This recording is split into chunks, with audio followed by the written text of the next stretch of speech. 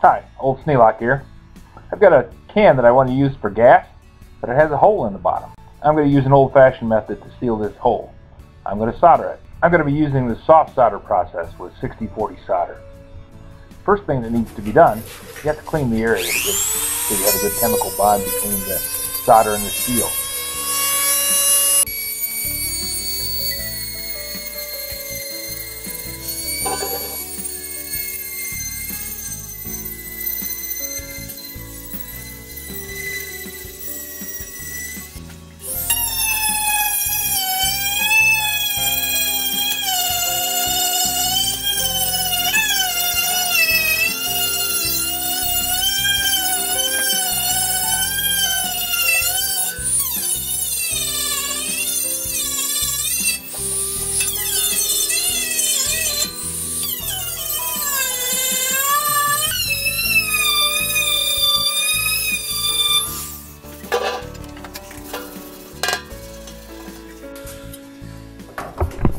This is a pretty good sized hole in this tank, so I'm going to use a tin patch to cover it.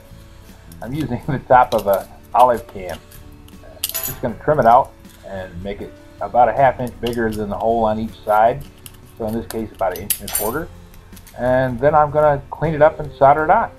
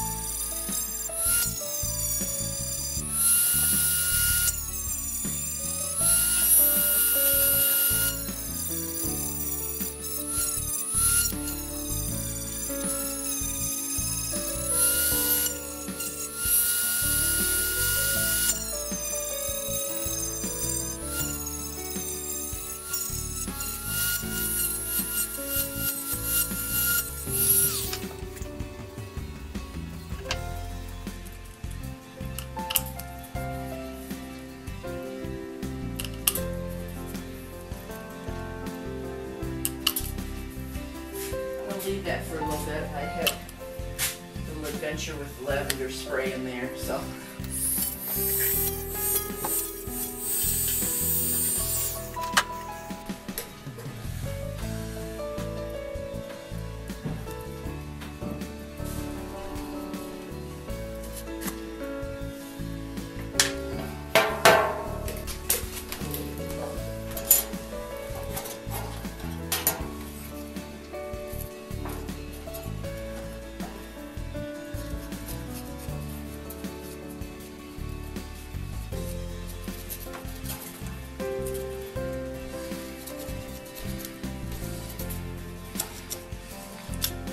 What I'm going to do here is I'm going to tin the plate that I'm using as a patch.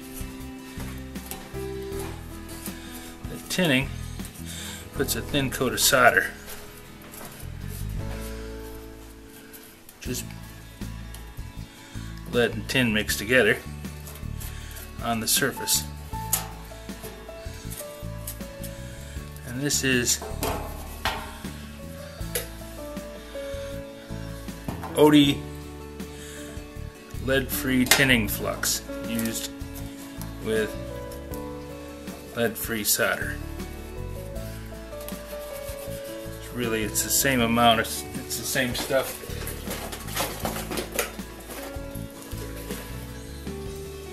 Whether you're using the Ruby chemical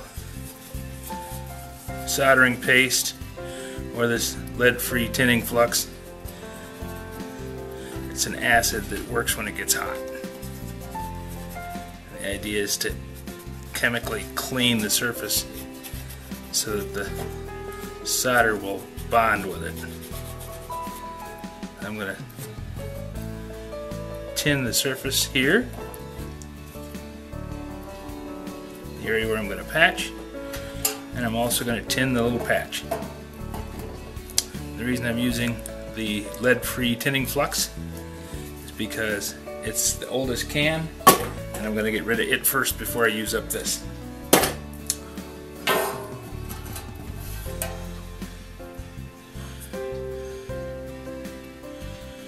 And this is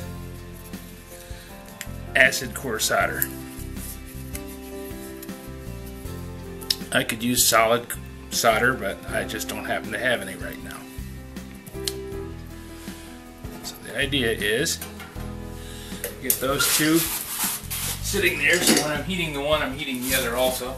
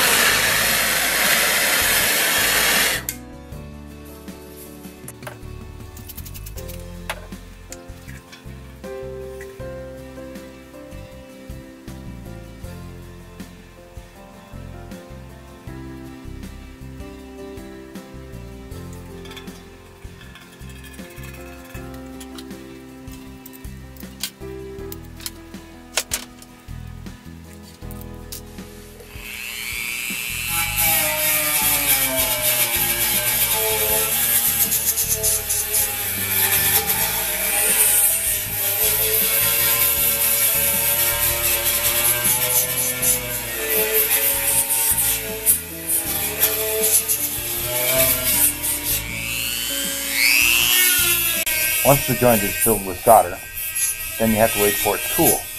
You can tell when it's cool because it turns from a shiny silver color to a dull silver. In this particular case, it took about 5 minutes.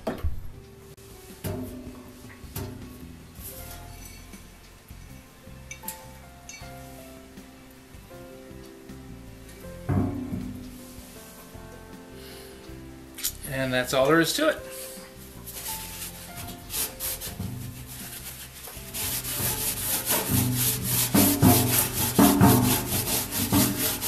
Wire brushing takes off the scale left by the flux.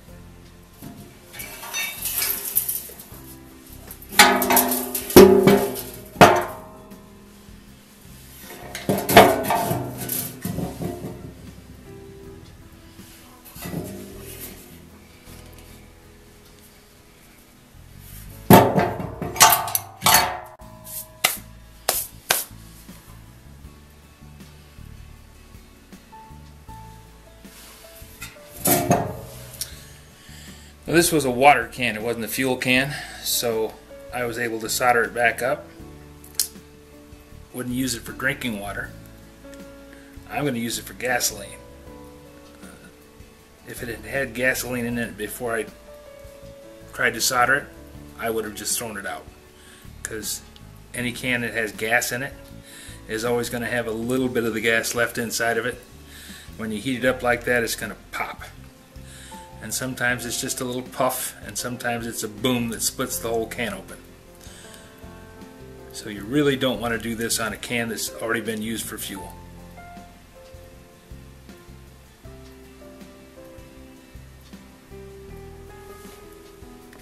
Another project off the list. Now I'm going to give you a little job. Don't forget to click like.